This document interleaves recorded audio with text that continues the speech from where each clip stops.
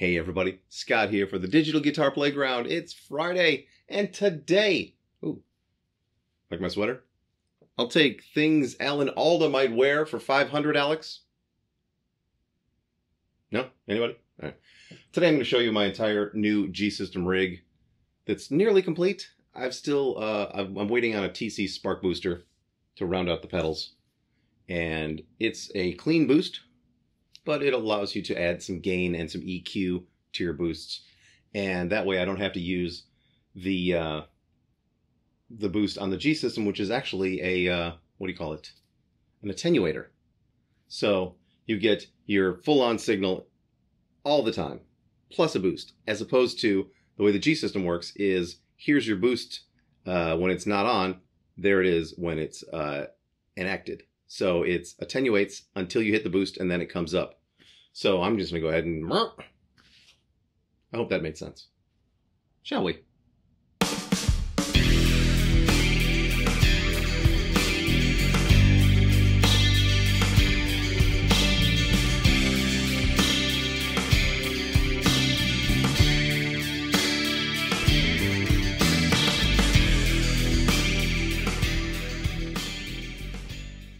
Okay, let's start with the guitar. This is a reverb find, and it just so happened to be located in Austin, Texas while I was living there, so I could pick it up from the guy and get the whole story behind it.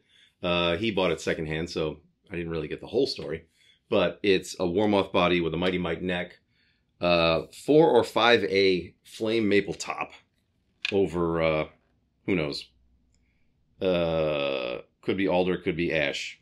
I can't really tell. Hard to say, but he didn't finish it. I might refinish it to give it some actual, gloss, but who knows? I like it the way it is. It's nice and it feels comfortable. The neck is sort of slim. It's got Shaler locking tuners on it. It came with a compensating nut, and the Wilkinson bridge, which doesn't really work. It's got a defect inside that my old repair guy back in Austin, after he went over it, said this thing would never work as a whammy bar. So we just clamped it down, put 5 springs on it, and now it's a hardtail, which I prefer. But I didn't like the pickups on it, so I was very curious about the David Gilmour EMGs. And this thing was already set up for a battery. I just made this little Velcro thing myself that keeps it in there. So it's easy, quick out, and switch. Yeah, the David Gilmour set, complete drop-in, because they were already wired in the pick guard. The output jack is a plug-in, and it bypasses, somehow, the ground on the bridge. So I can't remember where it grounds, but it grounds very well. No buzzes, no noise. At least sounds incredible. I really like it. And it's got the curved, or what do you call it, contoured neck joint, and yeah, $500 before I put the pickups in. They were an extra $350, but so the guitar is kicking. Let's go to the G-System and the rack. All right, here we are over at the G-System. Let's see what's going on with the Strat 1 preset, which is I'm using for everything at the moment. I don't know that I'm going to do song-specific presets, just because with the gig that I'm trying to put together here, which is me playing instrumental versions of my favorite cover songs. If you've, followed my channel, you've seen them. They're on here somewhere. I think I did like 8 of them with Y&T's drummer, Mike Vanderheuvel, over the past year, and they turned out really cool. So, I want to put together a band that can play them live, and I think that's kind of a unique thing that, would be fun in clubs. So, what's going on with this one? And the first thing is a ton of EQ, because I like to sculpt the sound when I play, and I am removing a ton of 125 hertz, and with a pretty wide Q. And these are honestly kind of woofy amps if you don't do some heavy-duty EQing to them. But then when you do, they sound amazing. So that's just the first. Then the second EQ, pulling down some mid-range. a bunch of it.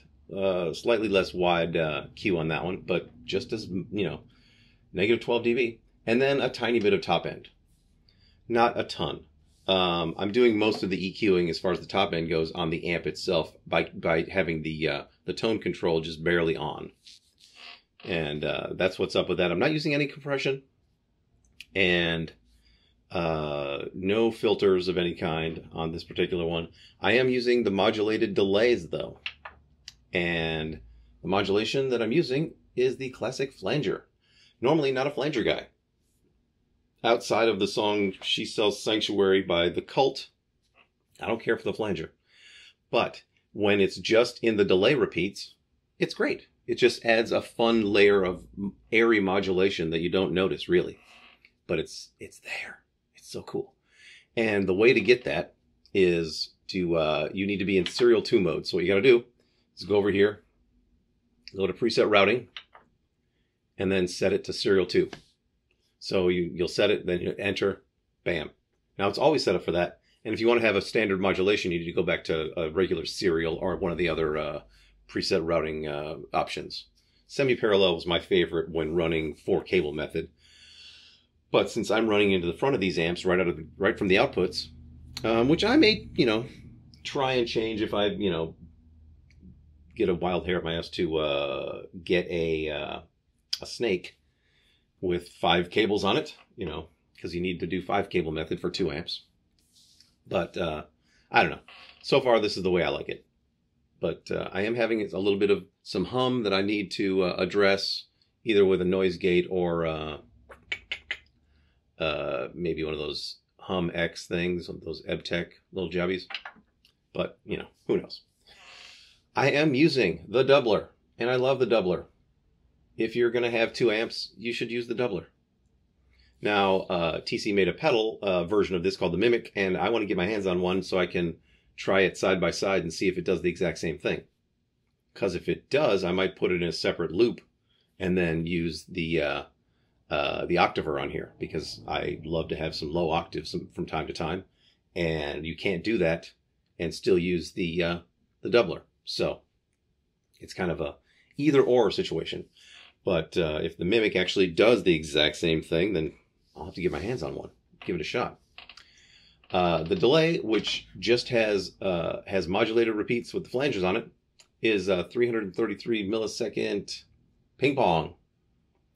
Going back and forth, left, right on the 2 amps. Sounds great. I love it. Quite a bit of feedback.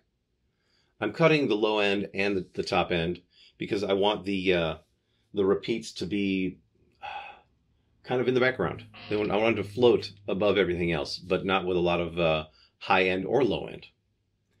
And I'm only using 12% mix, so it's just barely there. And then the reverb, which is the final thing happening here, is a bit of a spring, and there's not really a ton of it, but I have done some fun things to it, like raising the pre-delay, gotta do that, and then reducing the high color and the low color, although there's no bass set on this one, so that's an important setting to get it to sound the way I like it, which is having 0 bottom reverb. So it's an airy kind of reverb. But I love it that way. A lot of early reflections and high-ish reverb level. And 20% mix. So that is what I'm doing. Now I'm using the boost over here. When you press on the boost button, it is my tuner mute. And then the button number 5 down here on the bottom is my boost level. And it is plus 3 dB at the moment.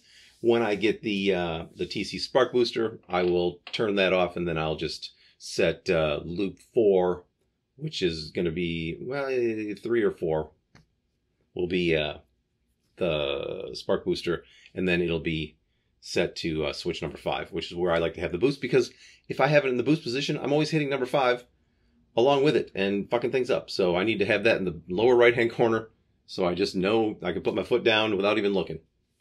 It's just the way I am. Would you like to hear some sounds?